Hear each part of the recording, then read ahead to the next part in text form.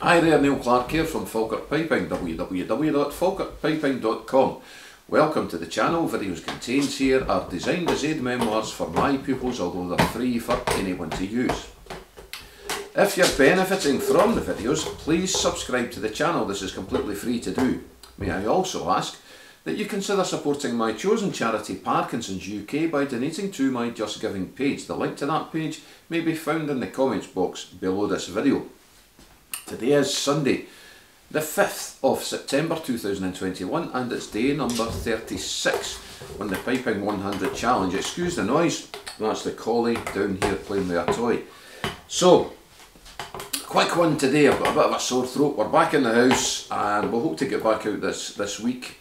So straight to the tune. The tune's called the Minstrel Boy, and it's not one we hear in Scotland very much. I believe it's probably Irish in origin, but it's played a lot in the States. When I started teaching over Skype, I kept getting this Minstrel Boy, Minstrel Boy, Minstrel Boy.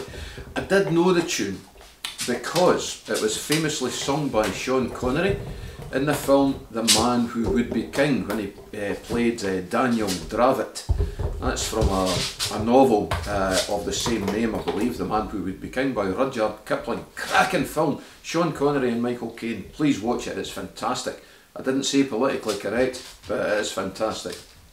So we'll crack on with the tune for today then, the Minstrel Boy, found all over the place.